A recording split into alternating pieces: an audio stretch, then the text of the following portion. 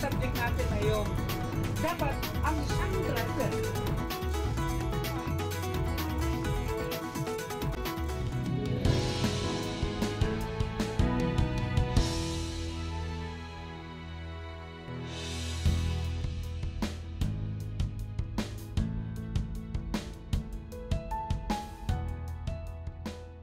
Baha at traffic, iyan na ilan lamang sa pangunahing problema sa Kamaynilaan. Dalawang dahilan na nagpapainit sa ating mga ulo sa tuwing lalabas tayo sa ating mga lansangan. Idagdag niyo pa po ang suliranin sa basura na nanganganak ng mas malaking problema. Ano nga ba ang mga dapat gawin para maibsan ang pabigat sa ating pang-araw-araw na buhay sa kalsada? Disiplina ba ang kulang sa mga Pilipinong tila walang pakundangan o problema ba talaga ito ng pamahalaan? Ang ahensya bang nagpapatupad ng proyekto at batas o ang mas epektibong pamunuan? Panoorin po natin ang ilang impormasyon sa isang sinserong leader ng kasalukuyang pamahalaan. Isang certified public servant na may malawak na karanasan sa pangangasiwa ng pamayanan. Yan si Atty. Francis Tolentino, ang kasalukuyang chairman ng Metropolitan Manila Development Authority o MMDA. For almost 1 decade, nagsilbi si Chairman Tolentino bilang mayor ng Tagaytay City kung kailan mas nakilala ang syudad bilang isa sa tourist destinations at alternative summer capital ng bansa. He was appointed MMDA chair in 2010. He graduated Bachelor of Arts in Philosophy at the Ateneo de Manila University at naging eksperto sa public service matapos kumuha ng kursong Public Administration sa Robert F. Wagner Graduate School of Public Service sa New York. The man who visions a world-class metropolis, Chairman Francis Tolentino.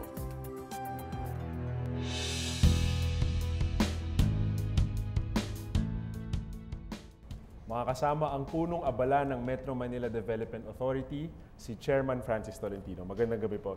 Magandang gabi, Gio. Magandang gabi, Aika, Sir, sa inyong mga taga-subaybay. First things first, siguro usually ito po yung unang tanong na tinatanong din namin sa ibang mga guests. Ano po yung major o pinakamalaking proyekto ng MMDA ngayon? Sa ngayon? Sa ngayon po. Meron kaming ongoing na i-modernize yung traffic lights. So, yung stage na sensors na tayo, kahit pag halimbawa walang dumadaan, pwede siyang mag-blinker na lang. Pag may load, gagana yung red, green, yellow. So isa yon, plus plano ko ring i-modernize yung command center namin. Sa ganon yung response time para makarating sa mga accident sites. Kasi kami yun pag madaling araw o kahit sa rush hour sa umaga, kami yung inaasahan doon. So hopefully we will inaugurate November 7. So, Chairman, siguro ang malaking tanong din ng mga tao ay ano ba yung pinakamandato ng MMDA? Maliban sa traffic, maliban sa... you're everywhere, Chairman. So ano po yung talagang pinakamandato? Floods, urban renewal. Meron kaming public safety, hindi alam ng iba Public safety, sir, covering? Sa mga rallies, pati ganun. Meron kaming public health. Hindi rin masyadong na-highlight yan. Plus, Metro Manila Film Festival. Yun, sir, pinag-usapan pa rin namin kanina. Sabi namin, bring up namin yun. Plus, one more. Nasa dulo ng dila ako, isa pa. Puntahan natin, sir, yung declogging efforts ngayon na tag-ulan, tsaka yung flood control. Kamusta naman po yung status nito at ano yung update ukol dito? I have figures here. Yung kung ganun karami yung nalinis namin, but this is end of 2012. Ganito kasi, to have a visualization of all of this, ang Metro Manila, meron tayong 897 kilometers na length ng drainage system. Okay, yun yung main. We have 237 esteros. Okay. Out of the 237 esteros, 55% hindi accessible sa equipment at sa tao. Presence ng informal settlers, siltation. So, ano na yung nagawa natin? Doon lang kami sa 100% minus 55. So, yun yung nililinis. Plus, kabahagi rin ito nung overall goal na i-relocate yung iba dahil hazard area. So we're referring to 19,440 families. But continuous yung paglilinis natin. Kagaya po yung sinabi ko sa, we have so far desilted 161,127 linear meters of open water. Is continuing naman yan eh. Pero kahit linisin mo yan, after so many days, meron na naman laman yan. 30% ng garbage natin, minsan napupunta sa open waterways, napupunta sa drainage laterals, yung nagiging cause ng baha. So, ang root cause, kasama na rin siguro yung discipline.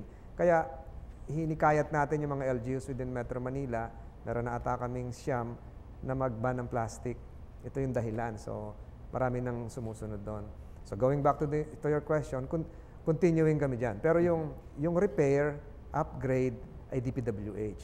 So pag may nakita kayo, halimbawa sa Buendia ngayon, naka-enclose, DPWH yun. What is happening is that after a major drainage upgrade, tino-turn over na lang ng DPWH sa amin yun for maintenance. So sir, tanong lang, so the 55%, talagang mahirap siya ma-access? So yung mga, tama ba, yun yung mga taong i-relocate nyo somewhere? Yes. Or So ito yung hindi na papasok ng estero blitz? Yes, hindi mapasok ng equipment kasi puro bahay. masyadong maliit yun.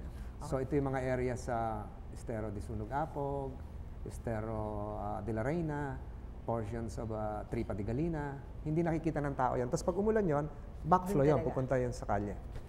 Sir, puntahan naman natin sa medyo transport problem. Kasi yung mga taga Laguna and Cavite, ito yung concern nila. Yung Southwest Integrated Terminal.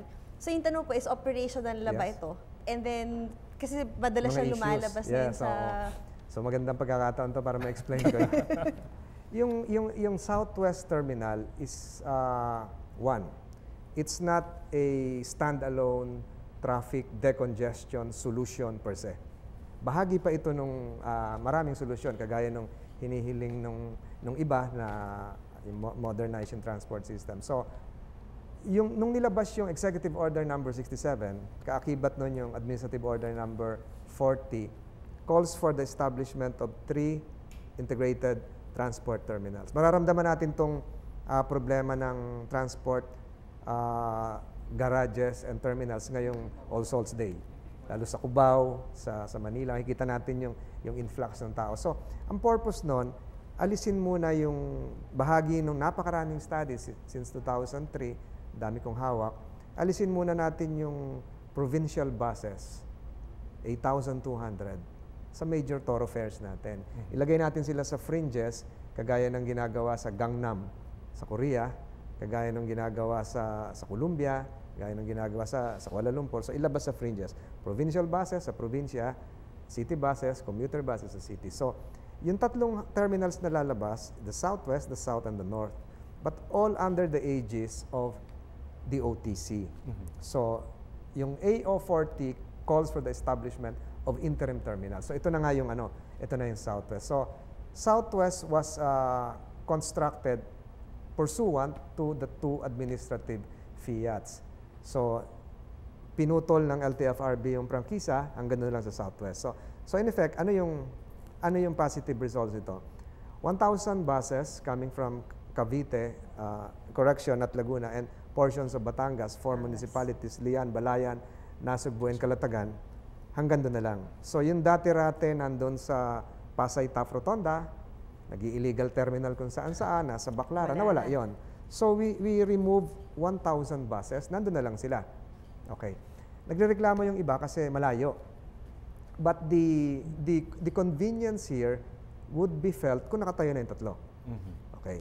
At saka hindi rin naman natin sinabi na ito na yung standalone pill.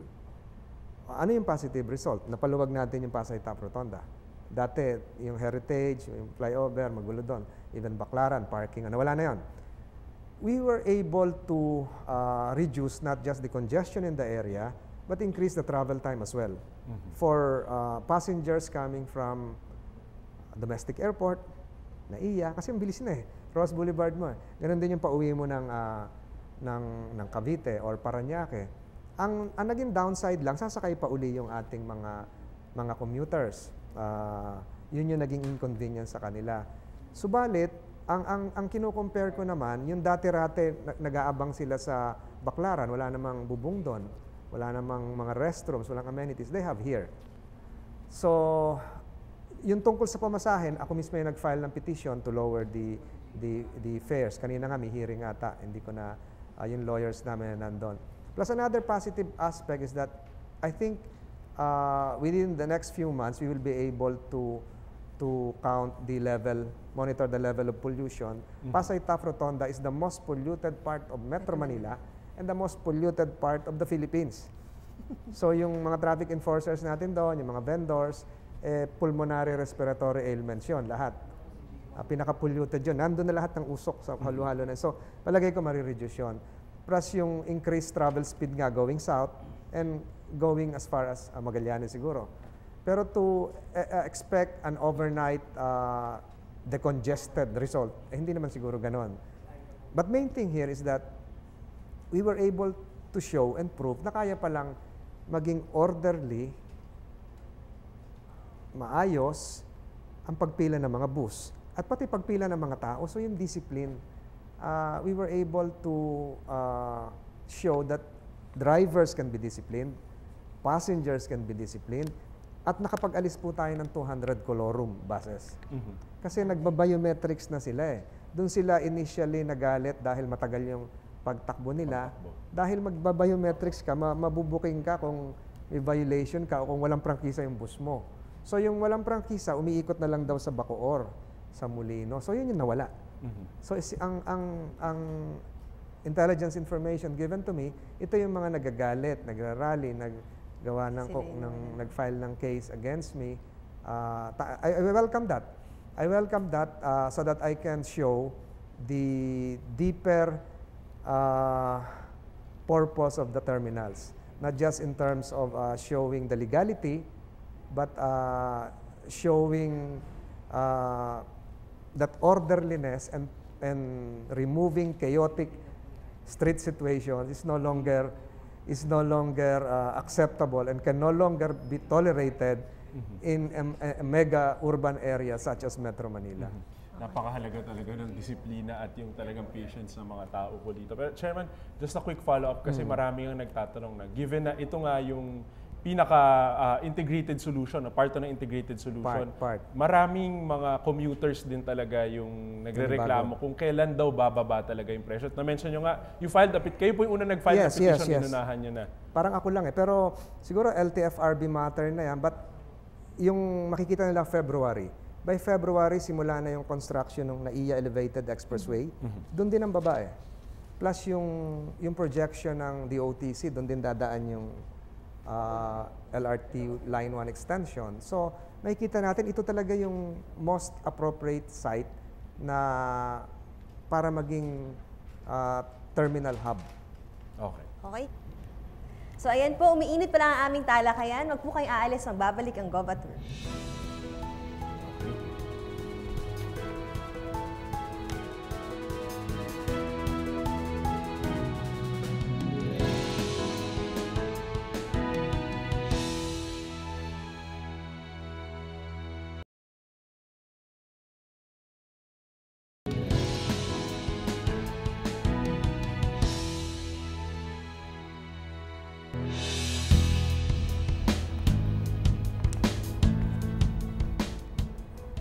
Nagbabalik po ang Gov@Work. Kasama pa rin natin si Atty. Francis Tolentino, ang MMDA Chairman. Chairman, puntahan ko naman, kanina bago tayo nag-break, pinag-usapan natin yung malaking mga proyekto na ginagawa niyo with other agencies. Besides the interim terminal na ito, meron pa po bang ibang mga convergence projects with DOTC, with DILG, or other interagency efforts? Marami po. Ganito po kasi yung hindi naunawaan ng iba. Ang MMDA po, meron pang isang function. We basically play the role of RDC in Metro Manila. So, yung bago umakyat sa NEDA board, yung mga projects sa Metro Manila dumadaan sa MMDA, sa Metro Manila Council. So, dito nalalatag yung mga programa halimbawa ng DILG. Itong ating relocation ng informal settler families, so katulong tayo dyan. Yung mga programa po ng DPWH. Ang DPWH, halos day-to-day na po kami. For instance, bukas, Biyernes, Pag Biyernes hanggang Lunes, meron mga reblockings. Before a DPWH District Engineering Office can pursue a reblocking, kiniklear sa amin yan eh.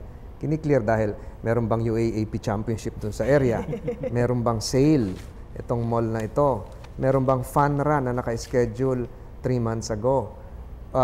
Tinetake into consideration natin lahat yan. For instance, ngayong darating na weekend, wala tayong mga reblocking dun sa area ng Espanya dahil may bar exams.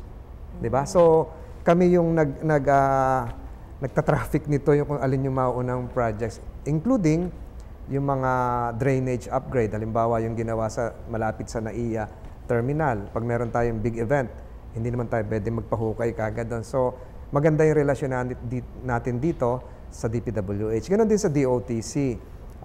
Yung proof of concept ng BRT sa Commonwealth. So, magkatulong kami dyan. Katandem din natin ng LTFRB dun sa mga anti-colorum campaign nila. At marami pang iba. Sir, puntahan naman natin yung APEC 2015. Nagsisimula na po ba yung preparations and ano yung mga ito? Opo, ang start po nito, kasi dumaan tayo sa proseso, kami po yung nag-pitch para mag-host ng Metro Manila. Naglabas po tayo ng isang video ng campaign para Metro Manila as the APEC site. Nakipaglaban po tayo dun sa iba't ibang areas. Bicol, meron sa Iloilo, marami pang iba. So, naglabas tayo ng video dyan. Plus, bahagi po tayo ng iba't ibang mga committees para dito, yung Committee on Tourism, Infrastructure, Security, siguro sa traffic na rin. So, MMDA will be there to support the APEC hosting. Plus, itong mauna, yung World Economic Forum next year. Nasigurado naman. Pero with or without, sir, tuloy ang mga efforts ng MMDA in creating talagang efficient at sufficient para sa mga tao. No?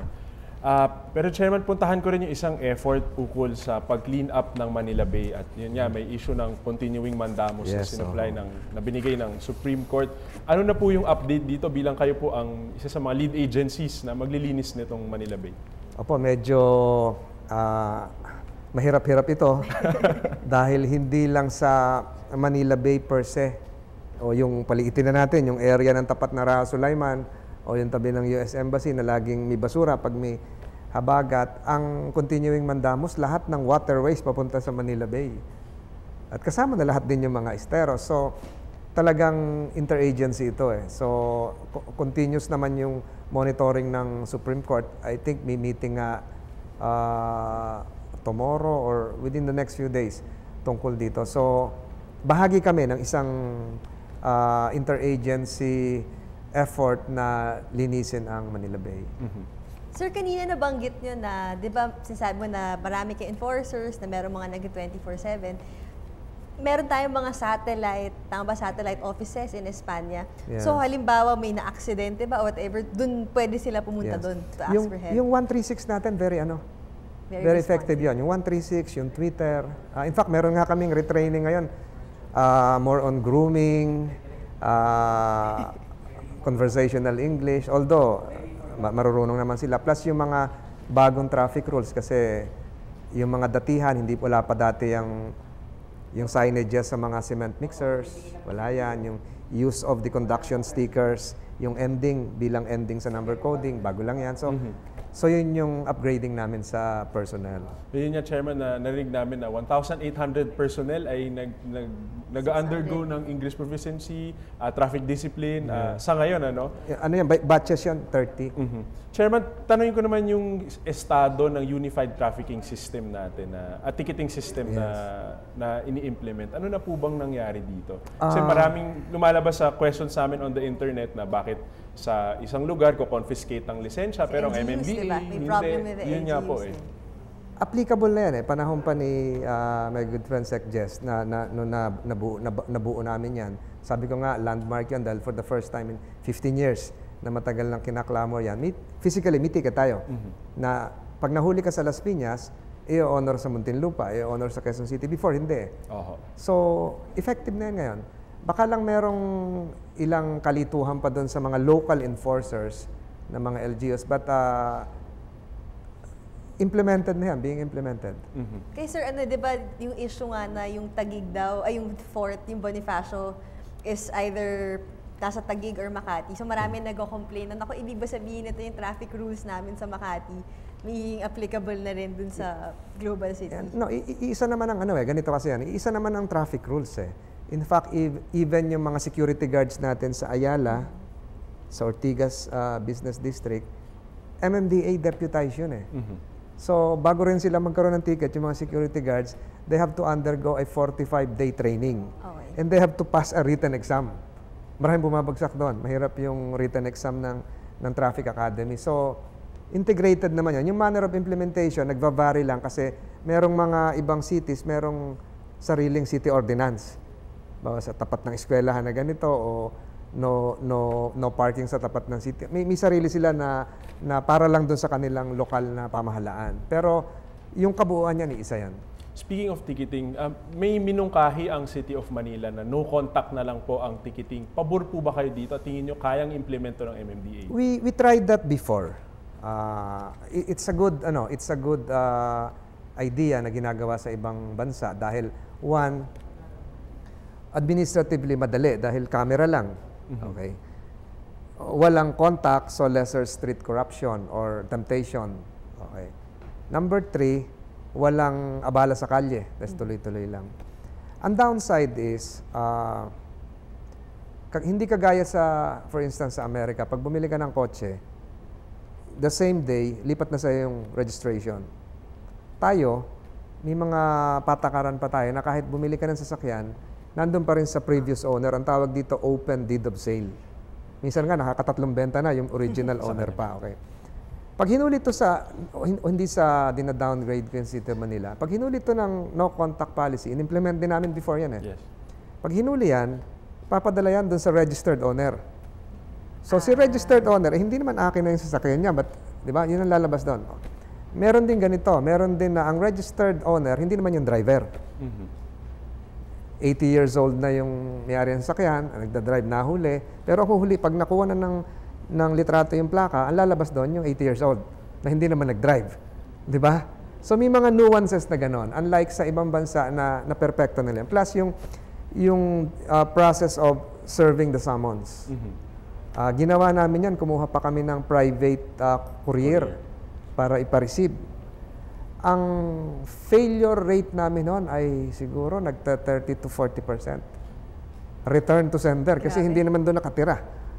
Hindi na nakatira. So, malaki yung advantages, meron din downside.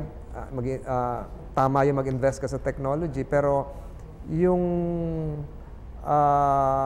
level of sophistication natin na hindi pa nalipat kaagad sa may-ari, hindi pa yung registered o iba yung nag-drive, di ba? May mga ganun pa tayo na kailangan i-resolve pa yung nitty-gritty nun. But it's a good idea. It should be done. It's being done in Australia, in almost all the states sa US. So, kailangan yun. Sir, hindi pwedeng matapos ang usapan natin na hindi pinag-uusapan ng colorum. At meron nga po kayong efforts na, yun nga, yung Oplan Hubad, Oplan Goliath, Oplan Samson, kasamang LTFRB. Kamusta na po ito? Ano na pong update dito? At ang tanong din na marami ay tuloy-tuloy po ba ito, Chairman? Tuloy-tuloy po. Nagpapasalamat tayo sa LTFRB sa initiative na ito. Talaga napakahirap eh. Nung una, akala ko rin pag sinabing, ubusin ang mga kolorum. Akala mo, gano'n na.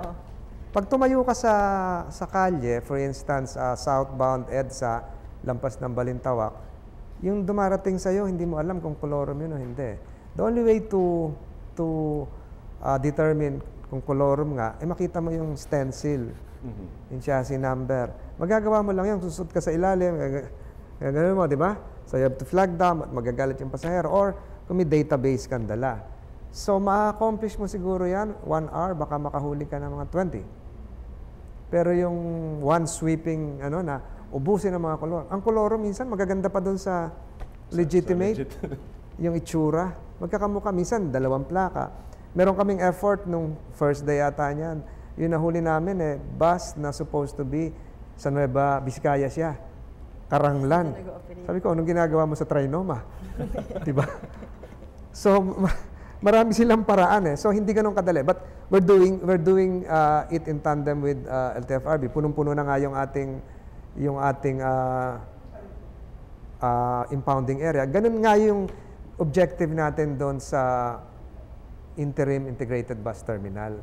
Dahil pag kolorum ka, hindi ka na makapasok ng Metro Manila. Pero sir, hindi ba daw ito indicative na kulang ang supply ng mga bus, ng mga jeep for mass transportation para po sa mga commuter natin?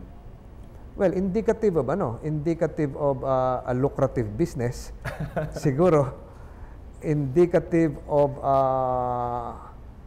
flagrant violation of rules ng ilan na malalakas ang loob. Indicative of disregard for public safety sa mga pasahero nung iba. Kasi kulang-kulang yung papel mo, baka yun sa insurance, pag na-aksidente. So, ito yung kakulangan na dapat punuin ngayon sa pamamagitan ng enforcement, implementation, pagpapatupad ng tamang batas na yun legal lang talaga ang dapat. Because a franchise is a certificate of public conveyance which is really a privilege, di ba? Yung common carrier binigyan ka ng karapatan ng Estado, irespeto mo naman yon. Alam ko kasi, ako kasi medyo naiintindihan ko yung site ng LTFRB. Kasama sa modernization nila, pati sa plaka yata lalabas kung pag the-modernized yung plates, alam mo kaagad kung registered yung franchise or yung hindi. Puntahan naman natin yung isa pang major na hinawakan ng MMDA tuwing December, ang Metro Manila Film Festival. So, ano pong magiging natin ngayon this year? Tema this year at anong dapat i-anticipate ngayon na sinasabi na magaganda daw ang mga pelikula na mayroon? Pang 39th edition na ito. So far okay naman yung ang nagawa natin dito kasi previous to our term, ang kino-consider lagi nila yung gross. So for the first time, inalis natin yung gross bilang 70% ng criteria para sa best picture. Inalis na natin yon. Wala na yon. Kailangan talaga magaling yung pelikula mo. For the first time, meron tayong new wave component, yung mga estudyante. Nag-roadshow nga sa Davao, ganon. So kasali yung estudyante, short films, at yung cinephone. Yung cinephone, cellphone, using a cellphone. Last year, ang topic namin is road courtesy. Ngayon sa disaster naman. So, we generate entries from all over the Philippines. Plus yung component natin na nabanggit ko na yung indie film section natin. Kasali rin yun. Ngayon naman, nilimit talaga natin sa 8 films at wala na yung mga dati na Enteng, Kabisote, mga ganun. Bawal na sir mulit? Hindi naman bawal. Shake, Rattle, and Roll 15, wala na yun. Ngayon ang lalabas sa 39th version, Pedro Calonsod's story. Kasali yun, for the first time. May relevance na yes. Kaleidoscope World. Ito yung pumalit dun sa Be Careful With My Heart. Oo nga. Yung Kaleidoscope, parang it shows the struggle and determination of a youth group to produce a musical version na halaw doon sa buhay ni Francis Magalona. So, merong istorya ng may value, ibig ko sabihin. Hindi ko naman sinasabing walang value yung before, pero ang tingin ko may improvement tayo. May improvement. Excited na ako para ako din. Sir, on a final question, ano pong efforts ng MMDA outside of Metro Manila? Meron ba, sir? Hindi naman efforts talagang kasi yung ang nakita ko doon sa NDRIMC for instance.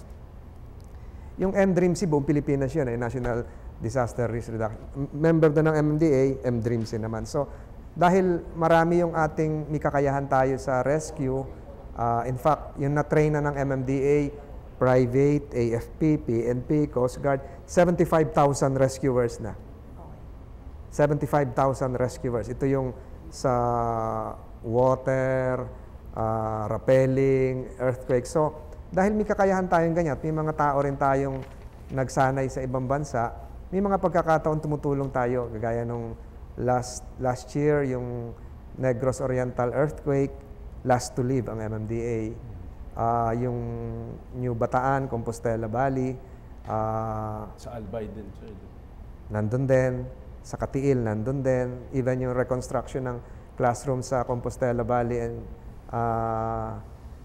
Katiil, sa Davao Oriental, nandun. Last week, last to recover ng cadaver ang MMDA sa Subic, Zambales. So, we share this, we share our trainings and experience dun sa iba na nangangailangan. Nang sa ganon, pag ang nakikita ko rito, wag naman mangyari. Pag may nangyari sa Metro Manila, baka naman tumulong din yung iba sa atin. Nakarating kami sa Tuguegarao dahil pag may nangyari sa atin na wag naman mangyari, God forbid, earthquake for instance, we will all be victims here. So, we might not be able to rely on our organic personnel.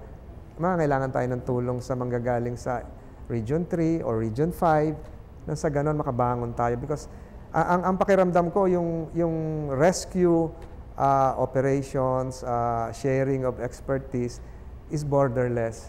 Yung pagtulong mo sa mga disaster victims, hindi naman hanggang NCR lang dapat yon dahil yung bagyo, yung devastation and effect nito, hindi naman namimili ng jurisdiction. Okay? So, ibig sabihin sa'yo, kahit Metro Manila lang yung MMDA, talagang lumalabas pa siya dito and would go to other parts of the Philippines. So, maraming salamat, sir. Maraming Magbabalik po kami pagkatapos ng break. You may send your comments and questions to our Facebook and Twitter account. Huwag mo kayong aalis. So, ano na lang po, sir?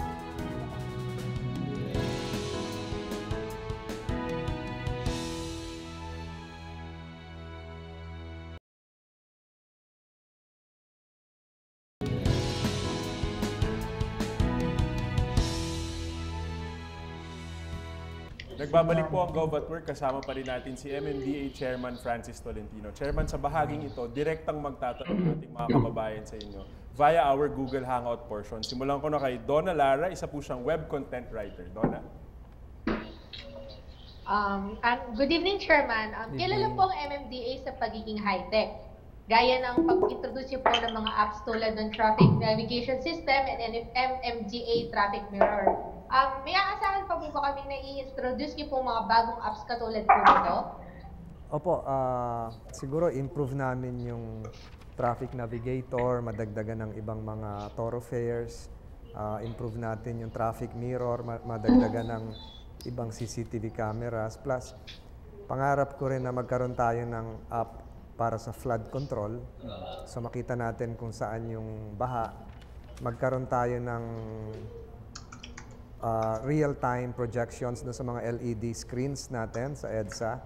Nang sa ganun, ma-project ng mga kababayan natin kung saan may gridlock. Plus, gusto ko magkaroon din ng real-time information through another app dun sa mga accidents and stalled vehicles. Ito yung mahirap. So, yung mga ganun siguro within next year siguro, baka magawa na natin. Okay, thank you, Donna. Next naman, si Regan Santos, isang graphic artist. Your question for Chairman? Chairman, gandang gabi po. Isa pang commuter, araw-araw po kasi dinadaanan ko yung Quezon Ave. Napansin ko lang po na mas lalong tumatraffic sa Delta hanggang sa may high top. Yung bago po mag-underpass, dahil po sarado yung U-turn slot sa may EDSA Quezon Ave. Ano po ba ang planning yung tungkol dito? Actually, bago ginawa yan, last year, October ata, a year ago to be exact, nagkaroon din kami ng travel speed computation. Marami nakikinig ngayon. Sa pag-aaral natin, nagkaroon ng halos 2.6 km per hour increase ng travel speed nung ginawa yan. But that's not the only solution. As I speak right now, meron tayong ginagawang traffic signal doon sa may Delta, corner West Avenue. So makakatulong yan. Plus, plano natin na isara yung isang U-turn slot. Yung first U-turn slot, makalampas ng may National Bookstore area. So, magko-complement lahat yan by next Thursday. So, yung dilemma mo tungkol doon sa pagkasara doon sa Quezon Ave, tingnan natin kung ano yung magiging effect ng tatlo kasi luluwag yung may BIR area, luluwag yung sinasabi mo doon sa may high top. So, give us one more week para doon sa next stage nito. Maraming salamat, Regan. Tawagin naman natin si Ruben Sabado, isa pong security guard para sa kanyang tanong. Chairman Tolentino, magandang gabi po. Magandang gabi. Chairman, nakakatawa naman po dahil nakikita po na may traffic enforcers sa anumang oras, kahit madaling araw o kahit sa gabi. 24/7 na po bang traffic management operation na po? Merong grupo na 24/7, yung 1,800 lang tayo, no? So kung tigsi 600 yan, 3 shift pa yan, makikita natin na thinly naka-spread out talaga ito.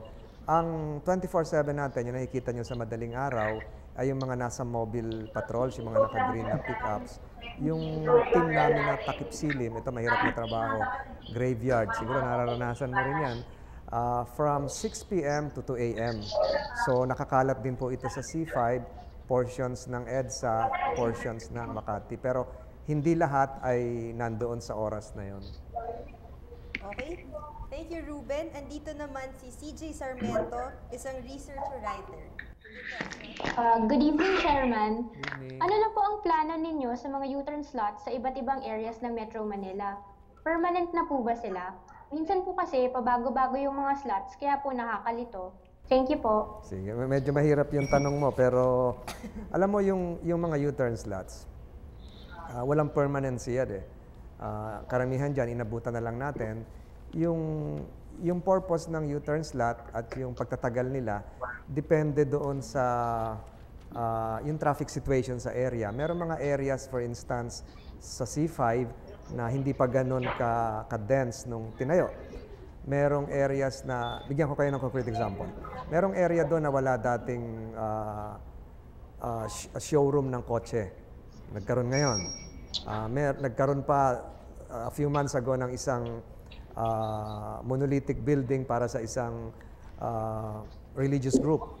So, nung ginawa yung U-turn slot, wala pa yun. So, ngayon, mangangailangan ng several adjustments. So, tama ka, hindi permanent yan. Bahagi yan ng urban growth natin na may kaakibat na pagdadala ng trapiko. So, yung adjustments natin dyan ay base sa pangangailangan. So, ngayon darating na Huwebes, ang programa nyo, ang unang-unang makakaalam nito, ay meron tayong ilang U-turn slots na isasarhan. This is going to be next Thursday. Ito po ay yung sa C5 Eastwood, subalit from 4 p.m. to 8 p.m. lamang. Time-bound yon dahil napag-aralan namin during afternoon peak hours, mas marami yung dumadaan na northbound doon sa may Libis area. So, pwedeng i-divert doon sa Libis flyover. Ito po yung doon sa may tapat ng BMW. So, from 4 p.m. to 8 p.m. lang yan i-close. Tapos po noon, bubuksan na uli. Doon po sa may U-turn slot sa C5 Kalayaan, papuntang Boni Serrano, 7 a.m. to 10 a.m. isasara.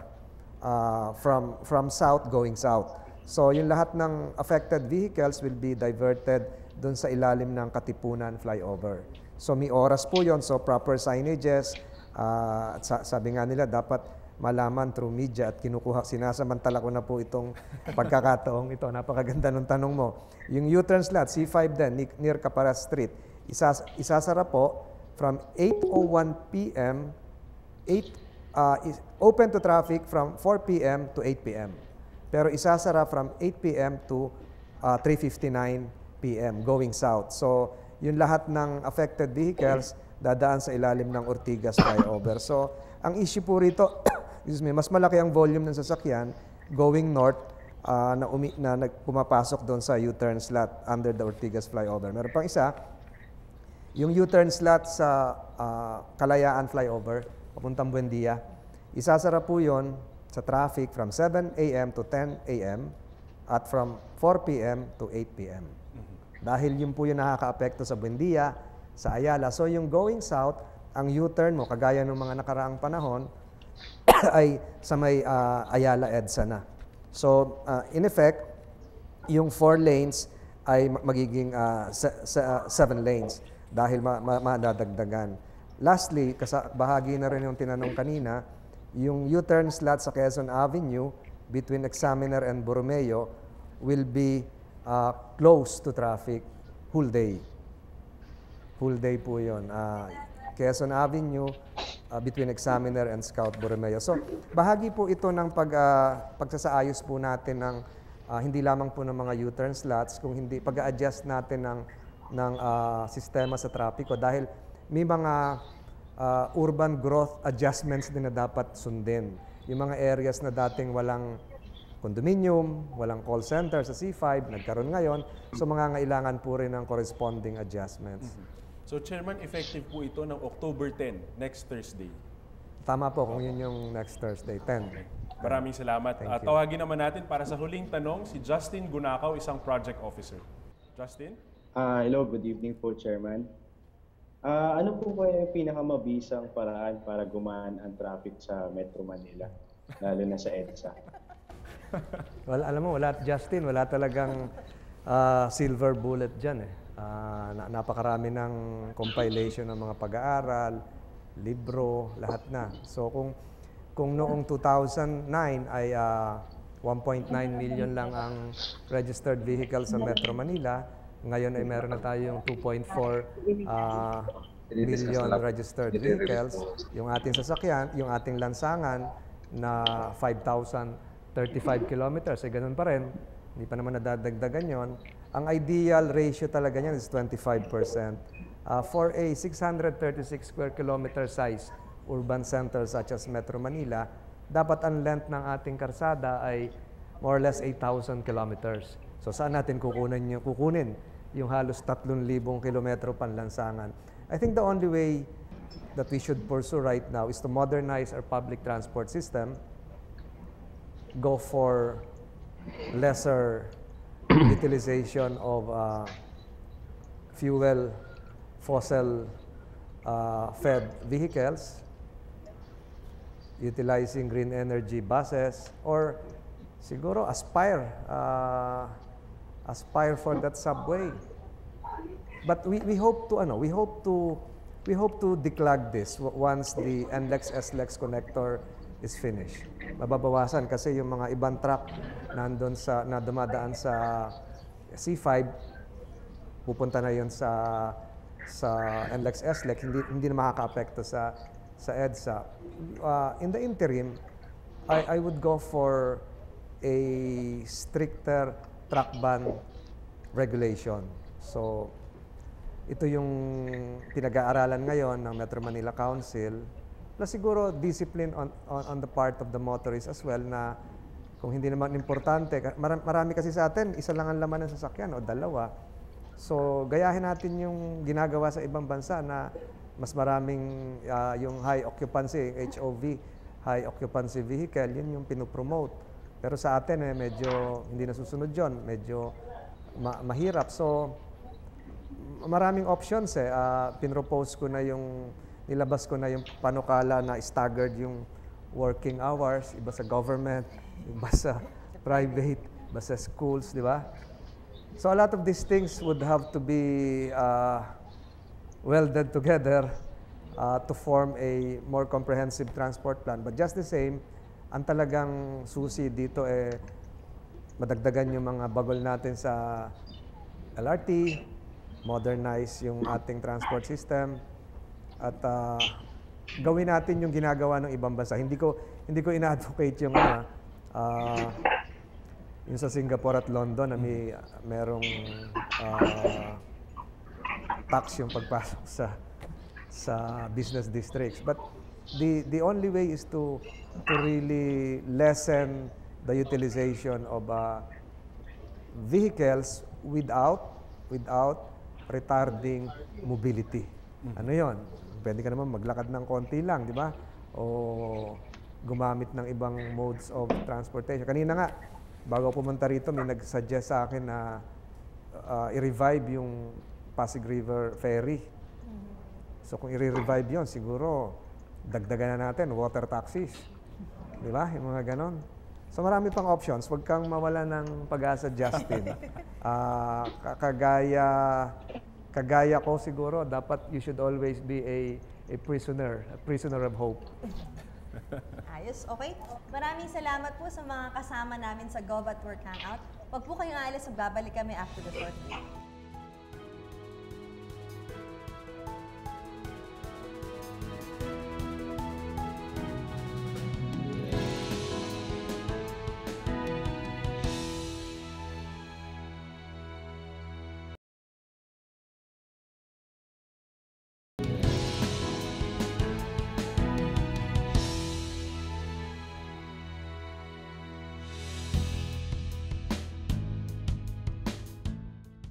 Welcome back sa Cov at Work. Puntahan naman natin ang lighter side ni Chairman Francis Tolentino. Sir, first question po. Kung meron kayong gusto pag-aralan pa or matutunan pa na hindi nyo alam, ano po ito? Siguro, pag-pilot. Pilot, wow. Nag-attempt ako noon eh.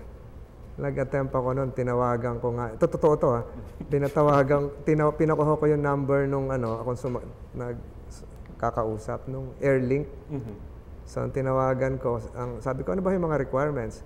Sabi sa akin, magdala ka ng scissors, magdala ka ng brush. Yung natawagan pala, Hairlink. Grabe. Totoo yun. Alam ko yun, may shop talaga na gano'n. Ito, what makes the MMDA Chairman Francis Tolentino young? What makes you feel young, sir? Siguro pag merong bagong lugar na napuntahan, may fresh ideas na nalaman, yun siguro parang na-arouse yung curiosity mo na ma-educate yung sarili mo. Sa antas pa rin ng learning. Oo nga eh. Sir, kung meron kayong libro na gusto nyong basahin ng paulit-ulit or pelikula na gusto nyong panoorin ng paulit-ulit, ano po ito?